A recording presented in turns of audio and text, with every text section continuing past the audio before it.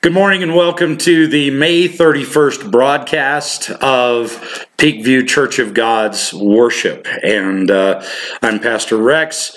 I'm here to give a message that the Lord has laid on my heart for this morning. Before we get into the message, I have a very quick little bit of an announcement. I hope you were able to watch the introduction that I recorded a bit earlier. That introduction has a bit more detail, but effective next Sunday, June the 7th, we do plan to be able to return to our worship facility at 401 West Bijou Street, and we do plan to be able to have our worship service. Now, our Bible studies are being held by pre-recording at this time. Those are being broadcast on Thursday evenings at 6:30 p.m. Mountain Standard Time. That's 8:30 p.m. Eastern Time and 7:30 p.m. Central Time, 6:30 p.m. Mountain Standard Time, and then of course 5:30 p.m. on the West Coast. But just wanted to mention that our Bible studies will not be, they will continue to be, let me put it that way, they will continue to be broadcast on Thursday evenings at that time until further notice. And we're looking to be able to go back to having our Bible studies on Sunday mornings. But just wanted to mention this to you. Also, when we return to the building, which we do anticipate to be next Sunday, June the 7th, there will be some restrictions in place. And I have read over the submitted proposal that was unanimously approved by our El Paso County Commissioners. And this past Wednesday, we do not have an official approval from the governor on that yet. I will keep you updated and informed. I would really appreciate it if you would go back, if you haven't already, and listen to the introduction that I gave at the beginning of worship time today at the 10:30 hour. You can find that at our Facebook page, Peakview Church of God, and just look us up, Peakview Church of God, Colorado Springs. Also, you will be able to find that and can find that at our YouTube channel, which is also searching Peakview Church of God, Colorado Springs. Just wanted to make you aware of this, and we do plan to also have it posted later this week at our website, which is peakviewcog.wix site. That's peakviewcog.wixsite.com/peakviewcog. And of course, Peakview is Peakview. So just wanted to bring that to your attention. There are going to be some restrictions in place for a while, but we're going to be able to worship together, and just wanted to make you aware of that. Now, I do want to bring a message to you this morning, and what great ministry that we just heard, and I did also put into our service at the beginning, just after the introduction, a video from someone obviously not in our church, but just felt very impressed to share that particular video. And then, of course, the worship choruses and the special that we've got scheduled by Stephanie Bucksath, my youngest daughter, and then, of course, the message right now. Thank you for tuning in. Thank you for being with us. We do plan to broadcast live, if at all possible, next Sunday for our worship service that begins at 10:30 a.m. Mountain Standard Time. Now, if we are not able to get it to live broadcast, we will record and we will be putting it on our site and putting it on through our YouTube channel and through our Facebook as soon thereafter as possible. But we invite you, we will be getting the live feed live either next week or within the next few weeks. We'll keep you updated on that as well. If you continue to follow our Facebook channel and follow our YouTube channel. This morning I want to bring to you in this message from Genesis chapter 2, and we're going to be reading other portions of Scripture, but I want to begin in Genesis chapter 2. So if you have your Bibles with you, you may want to turn with me there. Genesis chapter 2, I'm going to read the first 7 verses. It says, "Thus the heavens and the earth were finished, and all the host of them. And on the 7th day God ended his work which he had made, and he rested on the 7th day from all his work which he had made. And God blessed the 7th day, and sanctified it, because in it he had rested from all his work which God created and made. And God blessed the 7th day. These are the generations." Let me begin that scripture again. I read the second verse twice. Genesis chapter 2. "Thus the heavens and the earth were finished, and all the host of them, and on the 7th day God ended his work which he had made, and he rested on the 7th day from all his work which he had made. And God blessed the 7th day, and sanctified it, because that in it he had rested from all his work which God created and made. These are the generations of the heavens and of the earth, when they were created in the day that the Lord God made the earth and the heavens. And every plant of the field before it was in the earth, and every herb of the field before it grew. For the Lord God had not caused it to rain upon the earth, and there was not a man to till the ground. But there went up a mist from the earth, and watered the whole face of the ground. And the Lord God formed man of the dust of the ground, and breathed into his nostrils the breath of life, and man became a living soul." Let us pray. Heavenly Father, I thank you for your word, and I thank you for the breath of heaven. I thank you, dear God, that it is your eternal breath that brings us life, brings us to be more than just the common creation, but created us so that we were in your image, made to be able to make choices, and give us the hope of eternal life, for we will live eternally one way or another.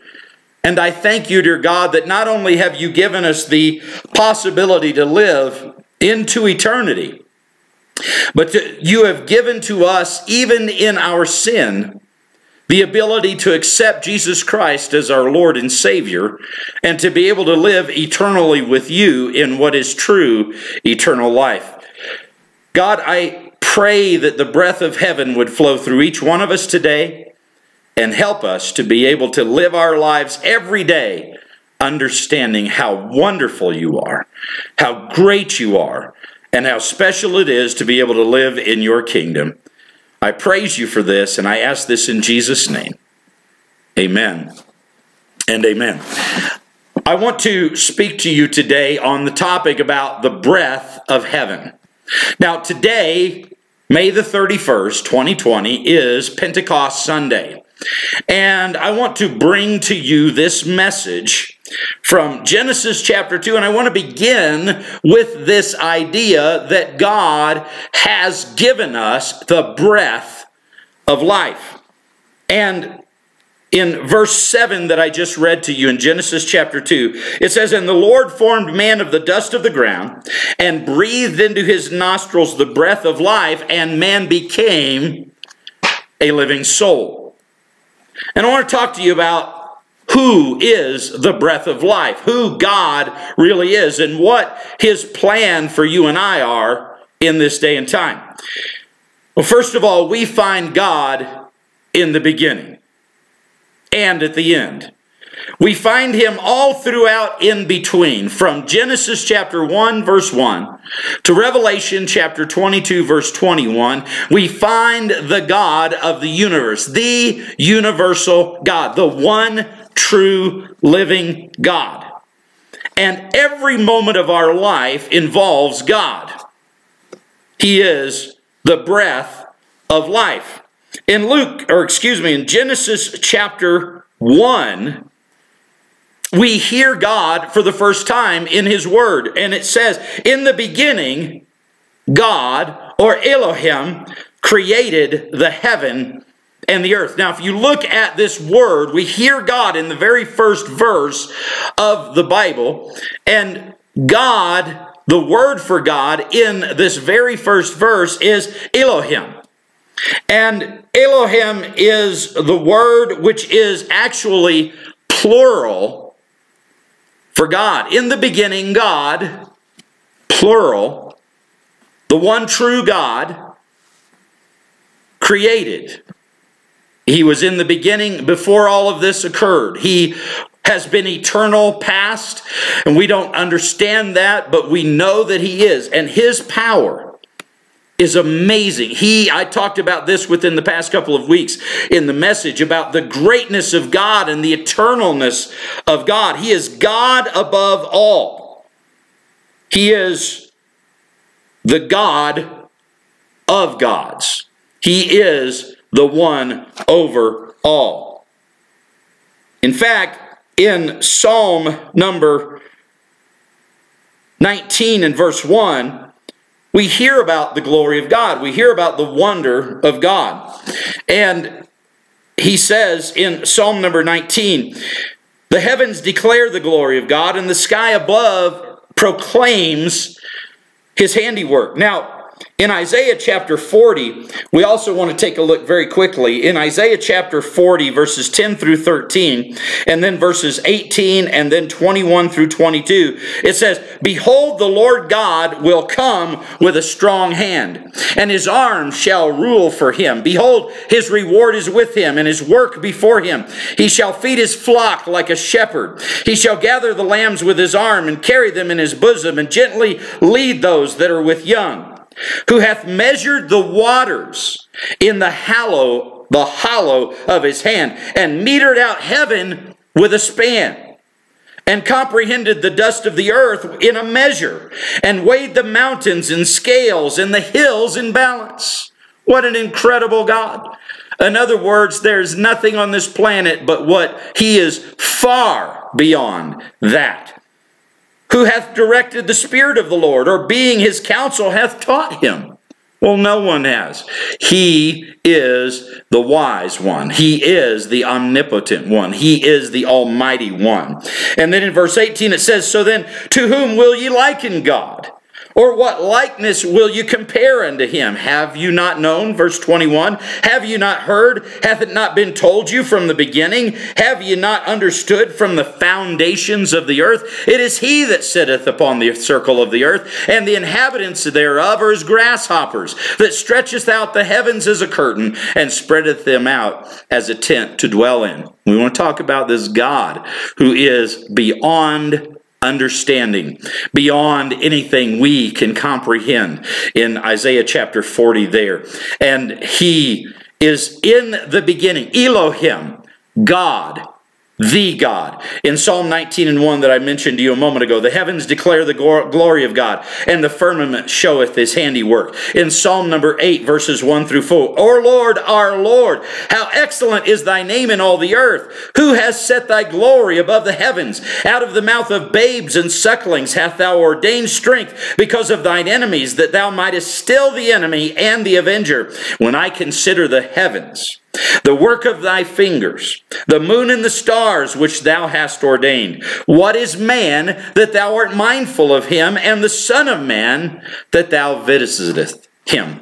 I want to pause here just a moment. I want to talk about this God. Today was a very exciting day.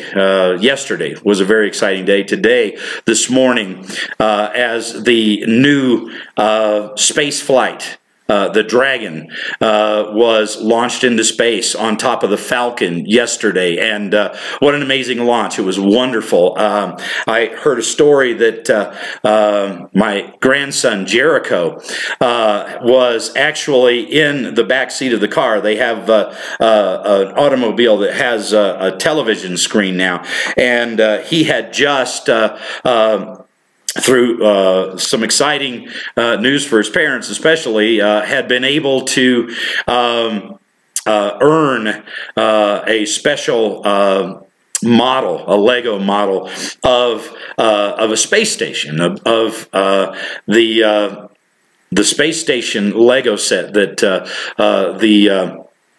the space shuttle Lego can attach to. Well, yesterday was a fantastic launch of Americans finally being able to go back into space after the space program had been shut down by a prior administration. And wow, what a wonderful thing to be able to see that. Now, as they are launching into orbit, as they are launching into the heavens, they were talking about how that we plan to be able, through other missions and other space vehicles, this is the first one to get us back in space, that we're looking to be able to go and land on the moon within the next 4 years again. And then once we make sure that everything is in place and works correctly to be able to do a moon landing, then they're looking at a 3-year mission to Mars. And but as I thought about that, and I thought about the wonders, I have been somebody who's followed the space program from my youngest days. I remember my mom and dad allowing me to stay up and watch the moon landing back in July for the Apollo 11 launch.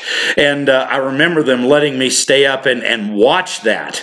What a great time. And all my life I've been looking at this. But then when you think about the magnitude of us thinking, just beginning to think about going to Mars, which is a 3-year round trip, depending on how long we stay there.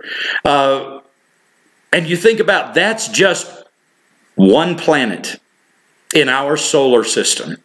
And that, we cannot even fathom how vast it will be when we start reaching out further. Now, I believe Jesus is coming. He's coming very soon. I don't know how far into the space program we're going to get, but I can tell you this. When you think about those things and the millions of miles between planets, and you start thinking about how we're going to traverse them, or we're planning to traverse them, then you think about the magnitude of Elohim, the God of the universe, the God who created it all, the God that in the beginning created the heavens and the earth.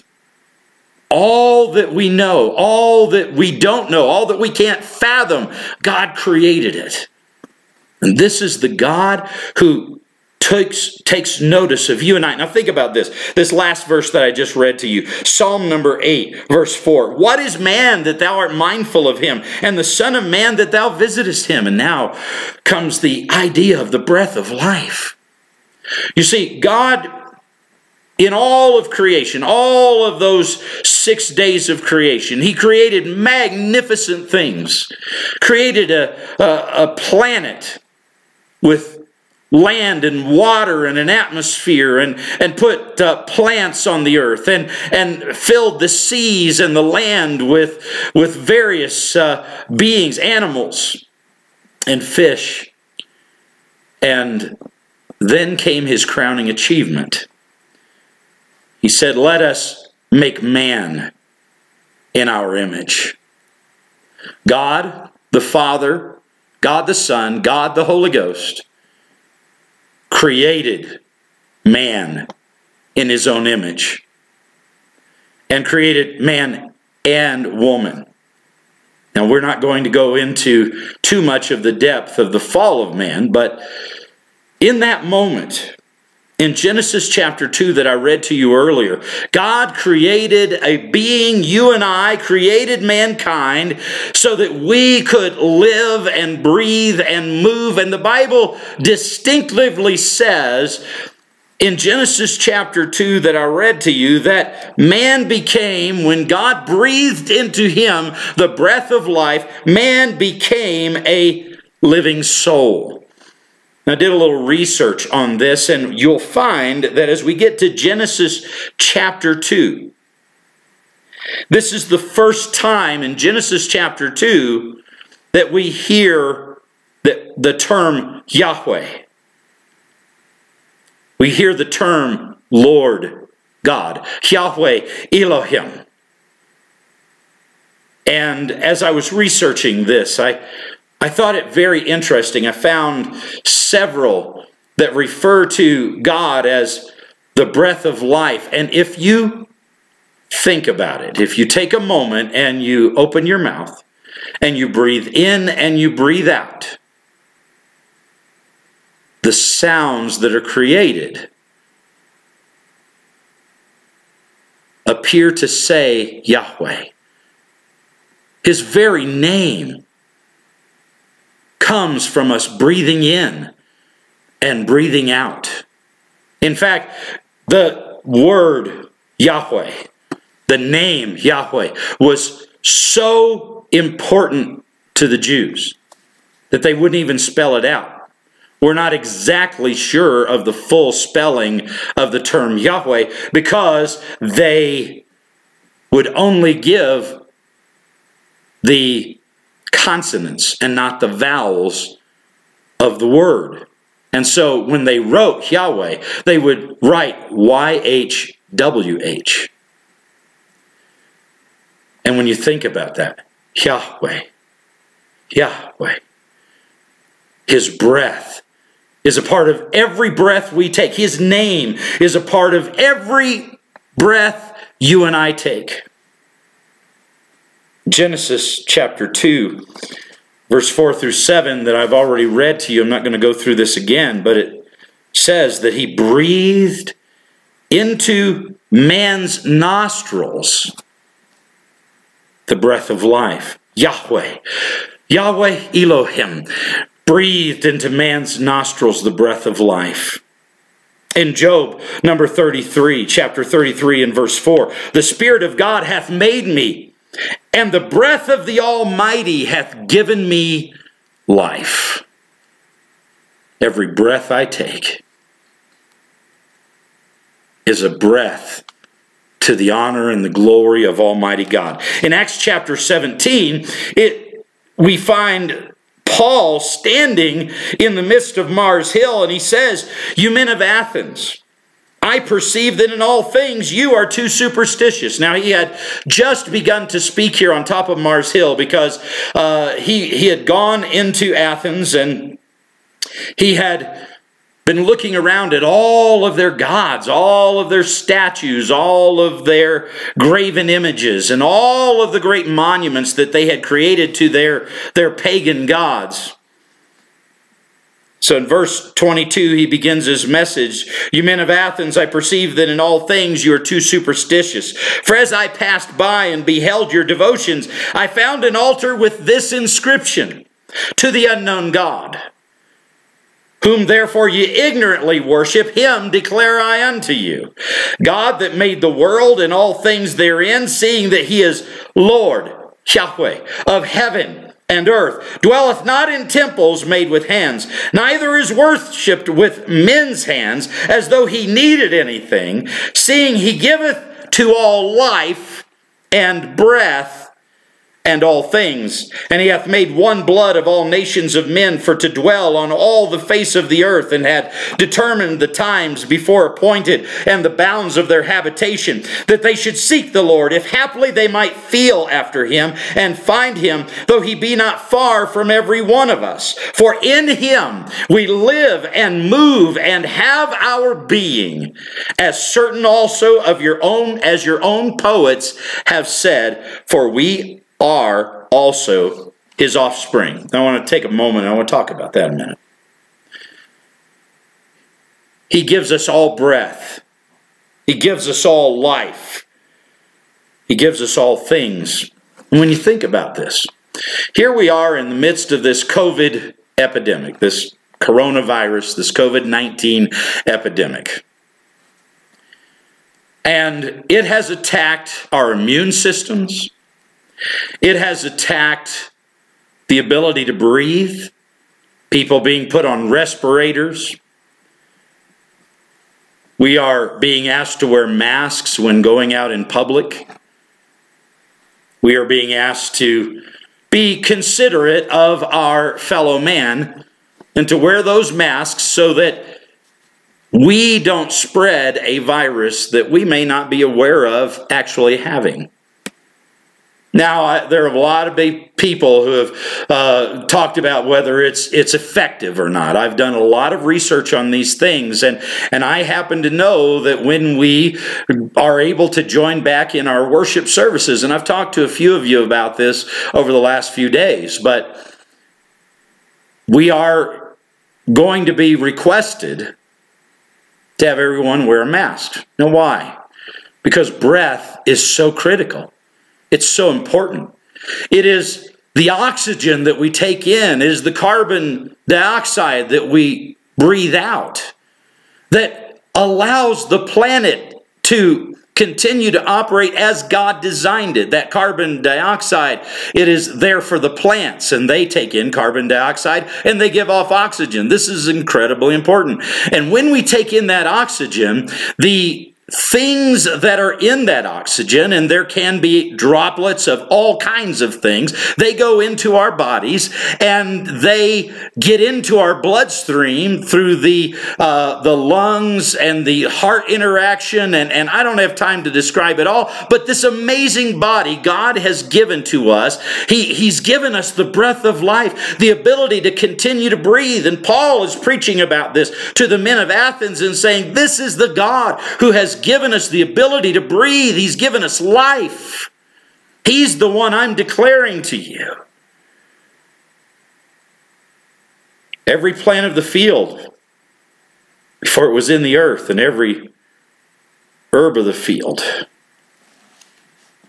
God gave to interact with man and be able to cause this breath. Now, it is important for us to understand the reasoning behind some of this.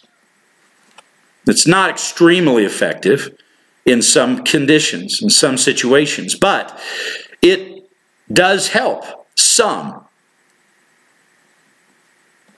And Paul is telling the people on Mars Hill, and I'm telling you today, this is the God of the universe who gave us this breath. And not only did He give us this breath of life as all other living things have, but He gave us a special breath. A breath that created in us a living soul. So that when this body dies, we do not need to worry about what is going to happen. God's already got that mapped out. We are a living soul. Our soul will live into eternity. And the amazing thing is that through the blood of Jesus Christ, through His resurrection by the power of the Holy Ghost, through His ascension into heaven, through all of those things, you and I have been given the amazing ability to live forever in a resurrected body that our soul will inhabit. Our soul, mind, and body will be intact through eternity. Why? Because of the breath of life given to us by an almighty God who's got this in His hands. And not only has He given us the ability to live, being Elohim God created us, but being Yahweh God has given us the breath of life to be able to speak His name even with every breath that we breathe in and that we exhale. Wow, what an amazing God. And this same God is the one who mapped out the beauty of the Pentecostal experience. Now, what is that? Well, we hear of the power of the Holy Ghost. And we are Pentecostal in this church. We believe in the power of Pentecost that is still active today. That God is still moving. That there are still the gifts of the Spirit in operation. And today, as we celebrate Pentecost Sunday, we celebrate this breath that goes not only beyond being created as all other creatures were by Elohim God, and not only do we have the eternal soul that is put inside of us by Yahweh Elohim, but we have the power of the Holy Ghost living with and through us as the breath of the Spirit, the Holy God of heaven living through us in a dynamic way that only God can do. It gives us the ability to live in a breath of life that gives us the opportunity to pray for the sick, that gives us the opportunity to speak with God in a language that only He knows sometimes. And sometimes it's given through a special language and interpretation. There are many gifts of the Spirit that God has, and perhaps in another sermon to come, I will deal with those gifts of the Spirit. But in John chapter 20, Jesus found this to be so important. John chapter 20, beginning with verse 19, reading through verse 22, it says, the same day, the first day of the week, by the way, the day of the resurrection, being the first day of the week, when the doors were shut where the disciples were assembled for fear of the Jews, came Jesus and stood in their midst, and saith unto them, Peace be unto you. And when he had so said, he showed unto them his hands and his side. Then were the disciples glad when they saw the Lord. Then said Jesus to them again, Peace be unto you. As my Father has sent me, even so send I you. And when he had said this, he breathed on them, and saith unto them, Receive ye the Holy Ghost. He breathed on them in his resurrected form. He breathed on them and said, Receive ye the Holy Ghost. And in Acts chapter 1, verses 1 through 5, and then verse 8, it says, The former treatise have I made, O Theophilus, and Luke is writing here, of all that Jesus began both to do and teach, until the day in which he was taken up, after that he through the Holy Ghost had given commandments unto the apostles whom he had chosen, to whom also he showed himself alive after his passion by many infallible proofs, being seen of them 40 days, and speaking of the things pertaining to the kingdom of God, and being assembled together with them, commanded them that they should not depart from Jerusalem, but wait for the promise of the Father, which saith he, You have heard of me. For John truly baptized with water, but you shall be baptized with the Holy Ghost not many days hence. Verse 8, But ye shall receive power after that the Holy Ghost is come upon you, and you shall be witnesses unto me in Jerusalem and in all Judea and in Samaria and unto the uttermost part of the earth. And Jesus is caught into heaven, and the angels standing near them say, Ye men of Galilee, why are you standing staring into heaven? This same Jesus shall return as he has told you.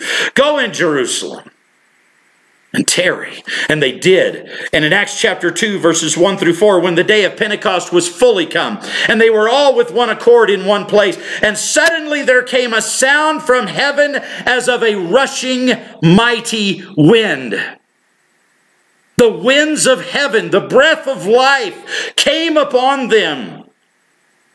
And it filled the house where they were sitting. And there appeared unto them cloven tongues like as of fire. And it sat upon each of them. And they were all filled with the Holy Ghost, and began to speak with other tongues as the Spirit gave them utterance. As we look at this today, we recognize that not only are we created in the way that all other animals that breathe are created, but we have that eternal soul. And now we have been given, as the church of the living God, that special anointed breath from heaven, a rushing mighty wind that comes upon us. The Holy Spirit, the winds of God. They were filled with the Holy Ghost, and they began to speak as the Spirit gave them utterance. And I want to talk to you about this quickening Spirit, because not only do we have an amazing ability through God, through the baptism of the Holy Ghost, to be able to work in ways that we are called to work. And not only are we able to see the gifts of the Spirit in operation, but we have something even greater in our lives going on as a result of that.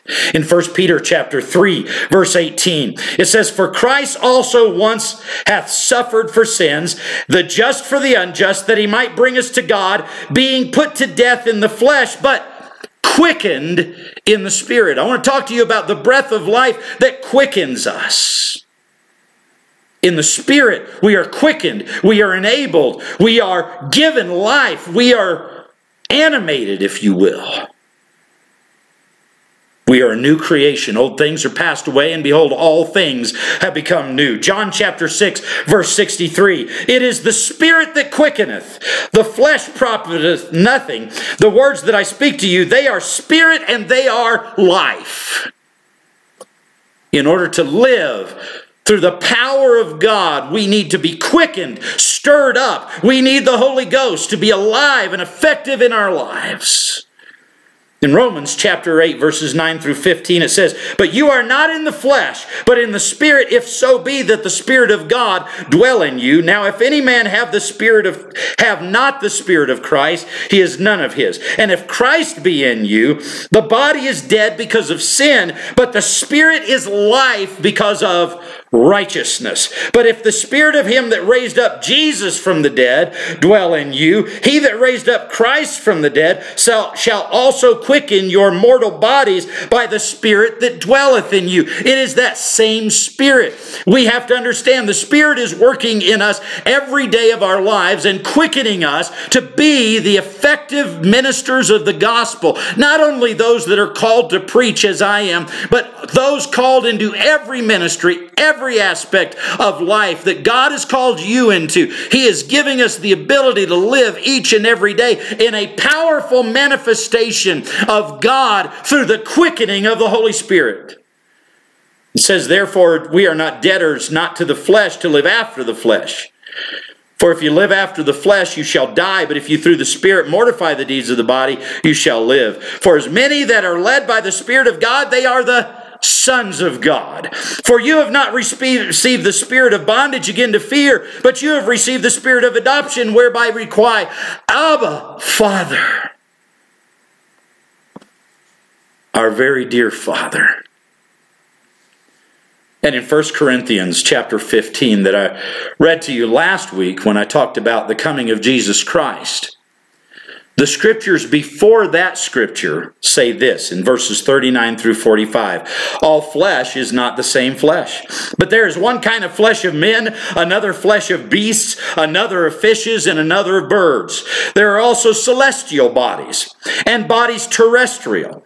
But the glory of the celestial is one, and the glory of the terrestrial is another. There is one glory of the sun, and another glory of the moon, and another glory of the stars. For one star differeth from another star in brilliance, in glory. So also is the resurrection of the dead. It is sown in corruption, and it is raised in incorruption. It is sown in dishonor, it is raised in glory. It is sown in weakness, it is raised in power. It is sown a natural body, it is raised a spiritual body. There is a natural body, and there is a spiritual body. And so it is written, the first Adam was made a living soul, the last Adam was made a quickening spirit." And this is the scripture that is immediately followed by him saying, "Now I'm going to show you a mystery. We shall not all sleep, but we shall all be changed in a moment, in the twinkling of an eye, at the last trump. For the trump shall sound. The dead in Christ shall be raised first. We which are alive and remain will be caught up together to meet with the Lord in the air, and so shall we ever be with the Lord." And it concludes in that chapter, "O grave, or, O death, where is thy sting? O grave, where is thy victory?" Verse 55 of that same chapter. I am here to tell you today, my friend, God wants you today to be ready to know that at a moment's notice, He can put you to work.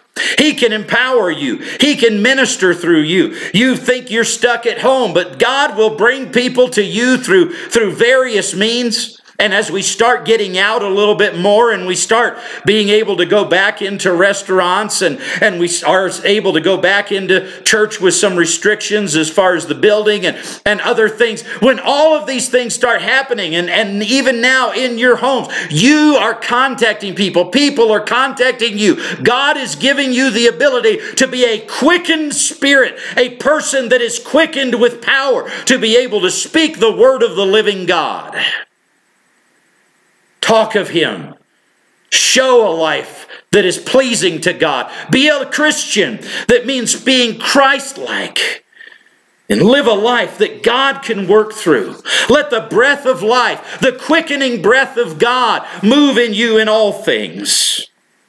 Let God use you in special ways, ways that only He can. I've only talked about 2 of the names of God in this message, Elohim and Yahweh. We may be dealing with some more of those in the weeks to come.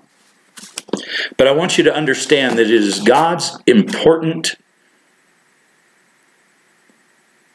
desire that you and I live for Him, and that we are not looking at the world as our sustainer. It is God who is our sustainer. He is the one that takes us and empowers us. Let this breath of heaven flow through you today. Every breath we breathe is for His glory. If you don't know Jesus as your Savior today, you can know Him. If you do know Him as your personal Savior, then give yourself exactly to what He can do with and through you. Let God be the breath of life that sustains every moment of your day. And be ready when Jesus comes. Let us pray. Heavenly Father, I pray that you would take this word, dear God, and you would stir us. Stir us in a way that will challenge us to live our lives each and every moment, so that you are pleased with what we do, so that others are affected in a positive Christian way, that they can come to know you. God, help us to be a witness for you, I pray in Jesus' name. And I pray, dear God, that your Holy Ghost would fill us and empower us and move through us in every aspect of our lives, so that every moment we can be an honor to you. I pray, dear God, that you would touch these that may not know you, draw them to you as they confess their sin before you. I pray that you would forgive them as you promised in your word. And God, as they commit their life to you, I pray, dear God, that you would use them and show them. And God, bring us alongside them that we might be able to disciple them by your word and by our example. And I pray, dear God, that as they give themselves completely into your hands, God, let your Spirit overshadow them and protect them and empower them to do the work you're calling them to do. God, I pray each one of us would be drawn and live through the Spirit of life, the breath of heaven that comes directly from your throne. And I pray this in Jesus' name. Thank you so much today. God bless you. I look forward to seeing you again in service. Just a couple of quick things. I know that we are going to be giving a more detailed explanation. But when we do meet again, we're going to have to come in and we're going to have to go straight to the pews that are marked and designated. We are going to have to be dismissed by families. We're not going to be able to have our normal gatherings before or after service. There are some other things that are going to be required. But I want you to know we are looking forward to the day when God brings us through this completely and we're able to go back to being together again. I believe God's going to bring us to that. We just have to put it in His hands. God bless you. I look forward to seeing you in person, or I look forward to seeing you through this ministry as it continues online. God bless you. Have a wonderful week.